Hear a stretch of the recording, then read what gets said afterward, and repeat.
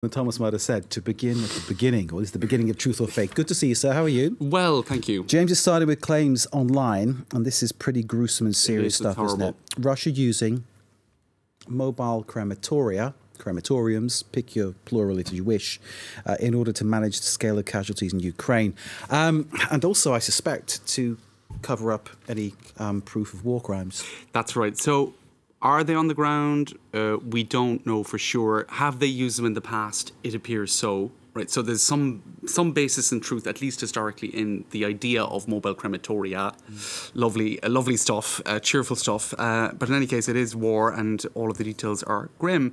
And so there have been images of this doing the rounds.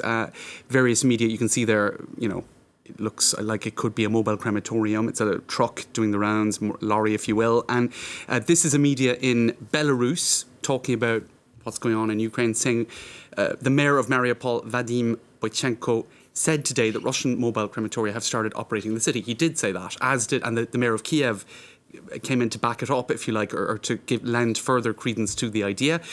And the idea being a huge amount of casualties, some counts putting it in the tens of thousands, and that this would be in a bid to sort of manage that or indeed hide that. So certainly it would seem to piece together with what the narrative is.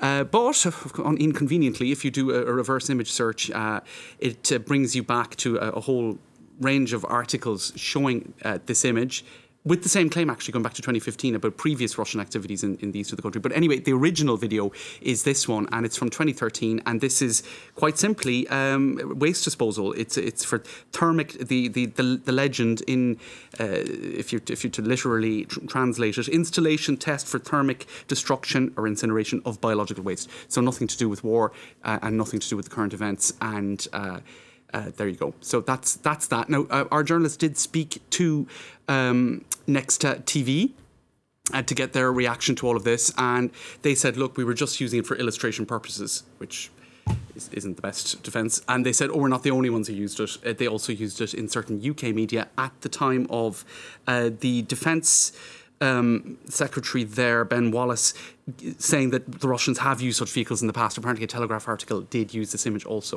Telegraph? So, apparently. Daily Telegraph? According to Next... the Daily Telegraph? Yes. Okay. So, but in any case, Next to TV used that as their sort of defence. The tweet is still up online, so they haven't, despite admitting that it's not a factual image, removed it. So there you go. Now, the facts we don't know. It's a grey zone, but that image is not a faithful depiction of what is being claimed. Indeed.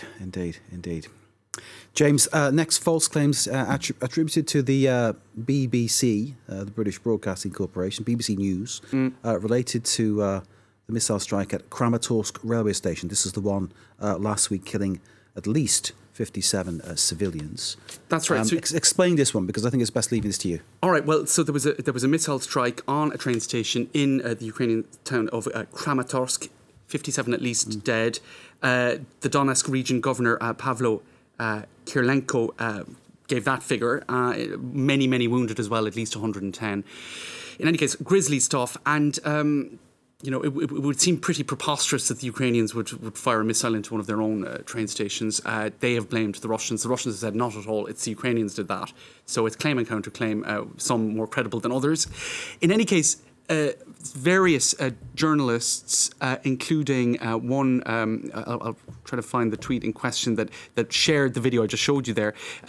This is a Russian journalist, Alexander Bunin. They referenced this BBC story about a Ukrainian missile. Now, in the video that I was playing just a moment ago, they were talking about serial numbers on the missile found in Kramatorsk that matched serial numbers in previous Ukrainian attacks, therefore correlating the missiles and the origin of the missiles, so all of that seems very credible, especially when you look at the logo of the BBC on that particular digital video there, and the graphics. All of that corresponds to BBC graphics, etc. Except, oh dear, the BBC said actually that's nothing to do with us. I'll try to find the BBC tweet. Here it is.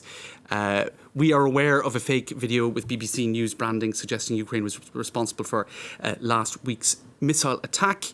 the BBC is taking action to have the video removed. So there again, if you're crafty and skilled with graphics and all that, it's pretty easy to doctor a video like that.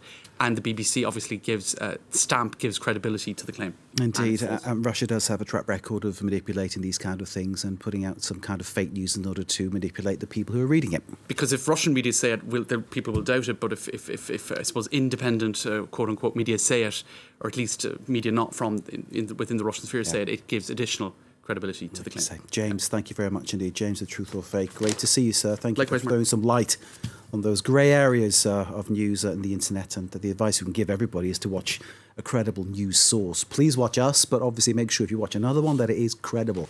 That's the main thing. The place we people try as journalists to get it right, because that's what we have to do. It's our duty to do that for you, wherever you are.